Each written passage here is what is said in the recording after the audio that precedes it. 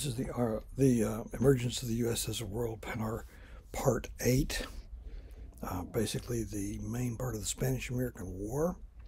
The war lasted about 4 months, from April to August the year 1898. Now, the land operation by the U.S. military involved trying to surround the port city of Santiago de Cuba and force the Spanish fleet to evacuate that place. It was successful. Some of the main fighting involved the capture of two hills that had to be taken in order to finish surrounding the city on the land side. San Juan Hill and Kettle Hill.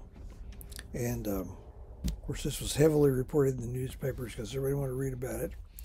But involved in that was the 1st U.S. Volunteer Cavalry, or functionally infantry. Captured one of the hills. The other was captured by 2 units of black troops, the Buffalo Soldiers, who had been part of the U.S. Army since the Civil War, though they remained segregated from the white soldiers and commanded by white officers. The black troops were always the most perfect and professional of all the troops in the U.S. Army, because they understood that anything short of perfection would be taken as proof of racial inferiority. They weren't going to let that happen.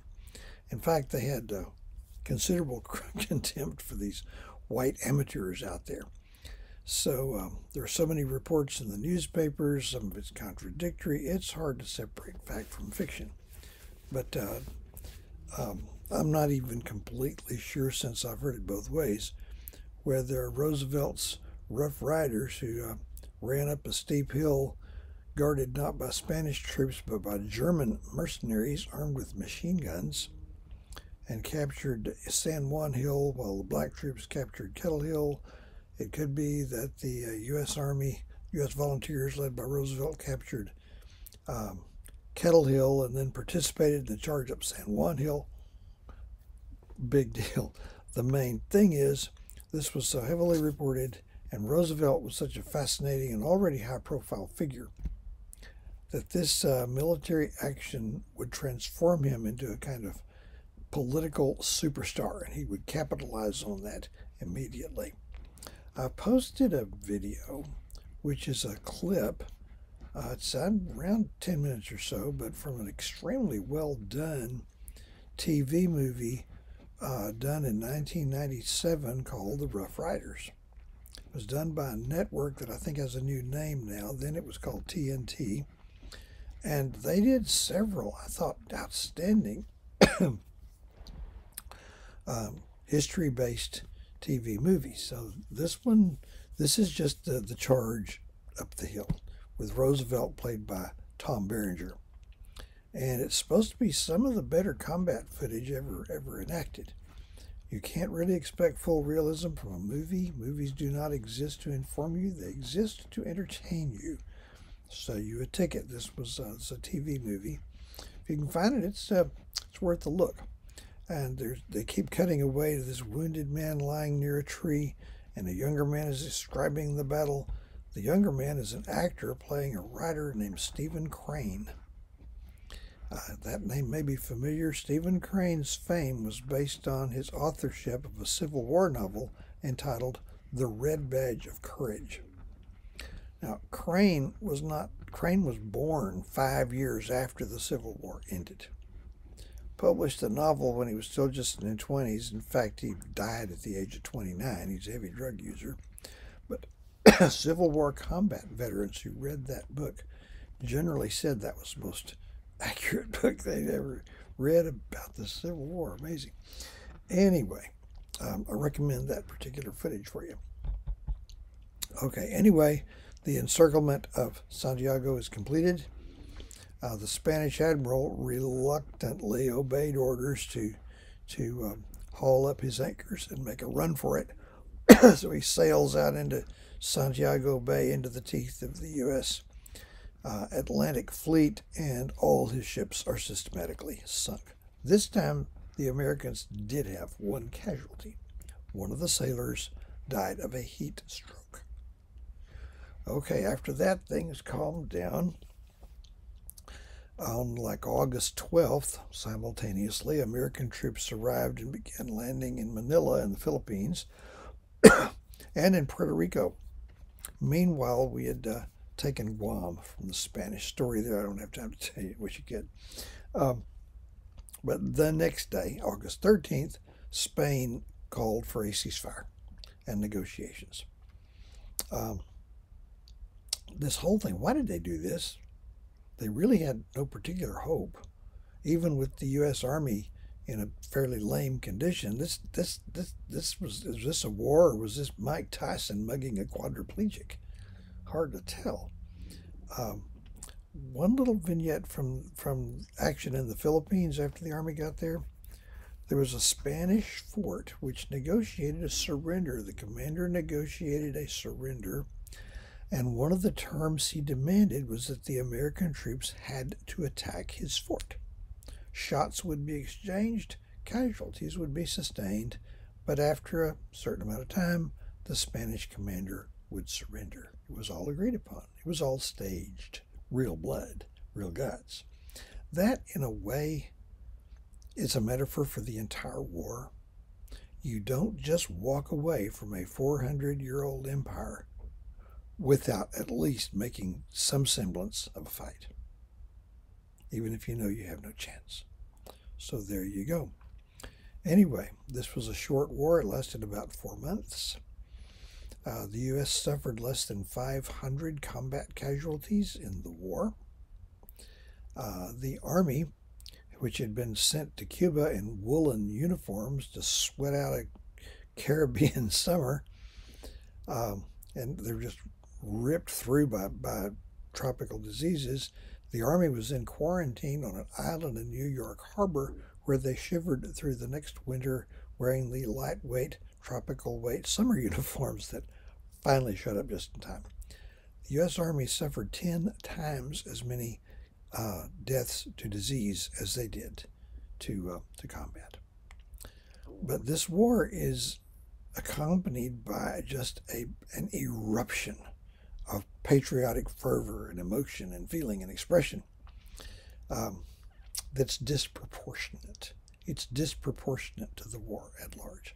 Something else is going on here. There's more here than meets the eye. It's not too hard to figure out.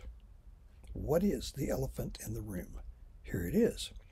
The Spanish-American War was the first time that Northerners and Southerners had gone into battle side by side under the same flag. So a whole bunch of stuff, a whole bunch of baggage left over from the Civil War is being dealt with here. And there's a whole reunification effort that's going on. It's not an effort, it's just an event that accompanies this. So this war was a big step toward the reunion of North and South.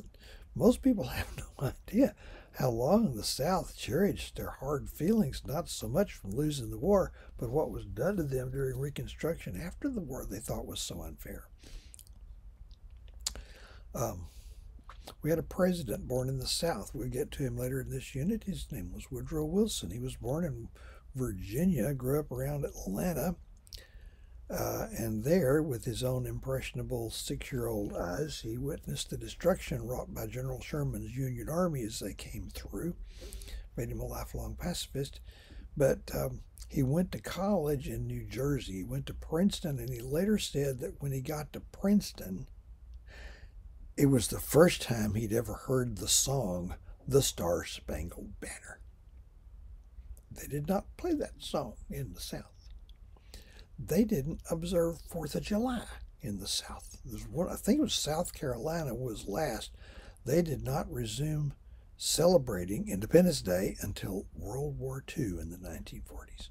Okay, one more story. There's troops headed for the conflict, and I think they might have been marching through a southern town, and the people are all out there watching the troops go by. And the story goes, and this is just a little tearjerker of a story, Here's a grandfather and his little grandson. The grandfather's put on his old Confederate uniform. They're standing there on the street corner, and the little boy watched the soldiers and said, "Grandpa, aren't those Yankees?" And grandfather said, "Those are Americans, son." I like that. Okay. Well, this was supposed to be a war to liberate Cuba, and we liberated Cuba, but we didn't stop there. The isolationists should have looked at this in a bit broader scale. We acquired, immediately as a result of the peace settlement, we acquired Puerto Rico, which is still an American territory. We acquired an island called Guam out in the Western Pacific. We've pledged to liberate Cuba. It would take, upwards of a decade for we're ready to let them go. They have no experience in self-government. And there is the matter of the Philippine Islands. It's a large archipelago in the southwestern Pacific, and it has a total population of around 7 million completely alien people who are not just alien from us, they're alien from each other. There are assorted ethnicities, religions, languages, lots of Catholics, lots of Muslims, one of the largest Muslim countries. No hint of a background for self-government. Anyway, the story continues. American troops arrived there, and with the assistance of Filipino freedom fighters, we secure the capital city of Manila. But then the Filipinos learn that we're not leaving. Now this stuff, go back to America for just a minute.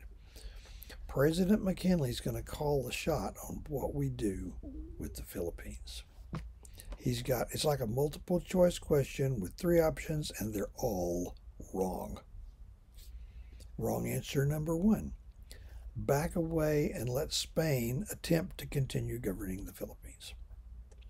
That didn't help anybody. The Filipinos would be crushed by that. They'd be very angry, disappointed.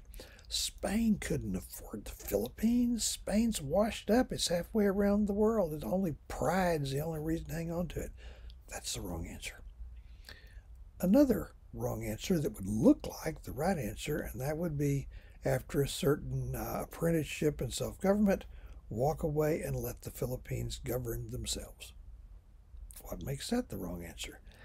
They not only have no experience in self-government, they don't even have a common language. You know what the official language of the Philippines is today?